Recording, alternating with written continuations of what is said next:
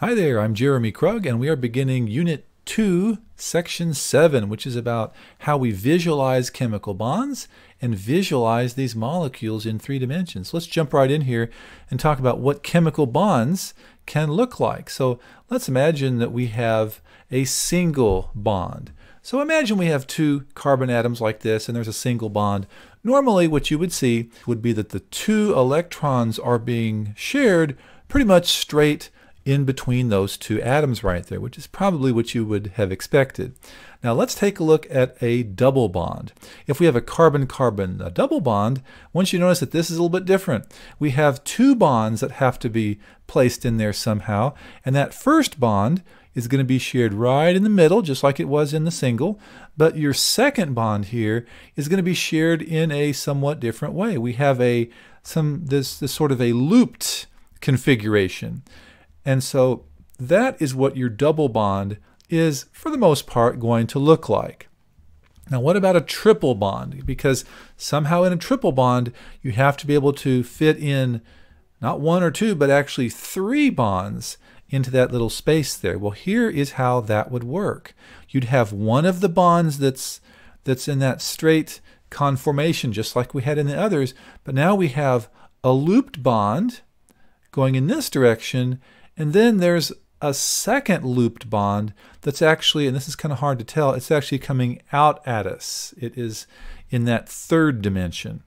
And so we have 2 looped bonds and 1 straight bond in a triple bond. Now, the straight bonds are given a name. Those are called sigma bonds.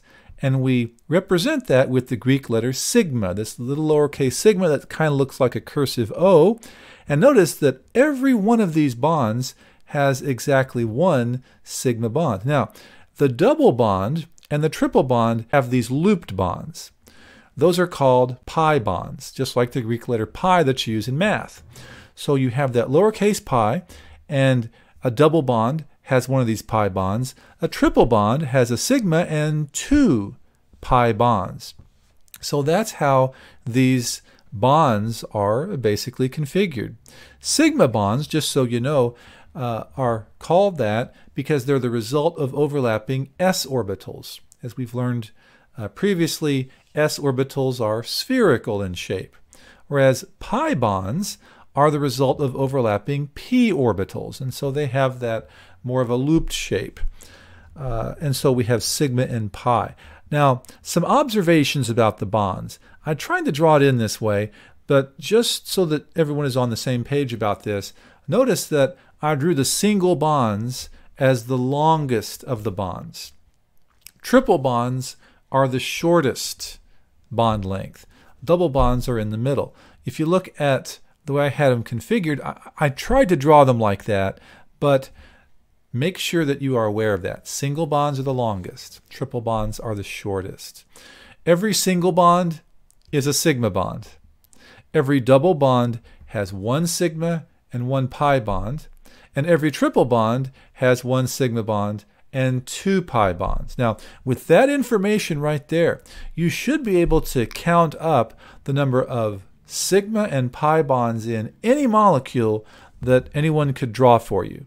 Now we're going to try a couple examples of this. Let's take a look at HCN, and we're going to figure out how many sigma bonds and pi bonds there are here. Well, hopefully you see that there's a single bond, so that's a sigma, and then there's a triple bond, which is 1 sigma and 2 pi. So when you add it up, it's 2 sigma and 2 pi bonds. So hopefully that's not too difficult. What if I were to give you a much more complex molecule, something like this, maybe some sort of an organic molecule? Well, it's pretty much the same thing. You notice that there are a lot of single bonds in here.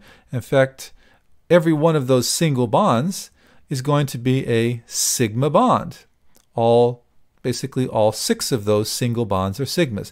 There are a couple of double bonds in here that I see as well, and each of those double bonds, this one as well as that one, will have 1 sigma and 1 pi, so we have those in there. And then there's a triple bond in here, which is a sigma and 2 pi. So when you add up these sigmas and pi's, hopefully you can see that we have a total of 9 sigma bonds and 4 pi bonds. So that's how you can count up sigma bonds and pi bonds. Now, another very important part of being able to visualize molecules is to understand that there's something called hybridization of orbitals in these molecules. Now, if we think about a fairly simple molecule like methane, one that we've probably drawn a couple times already, it has this structure. We have the carbon atom in the middle, the central atom, and then we have 4 sigma bonds, 4 single bonds there, and we have that molecule. But if we start thinking about this, we might think that there's something wrong with this structure. Now, what could be wrong with this structure? Well, let's think about the electron configuration of carbon. Carbon is there in the middle. It has 4 valence electrons. That's the electron configuration of carbon.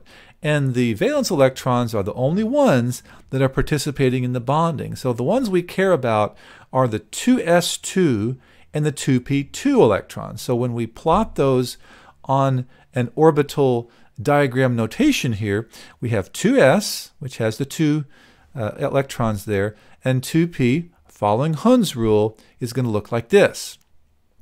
And based upon what I see here, I only see 2 electrons that are looking for a partner.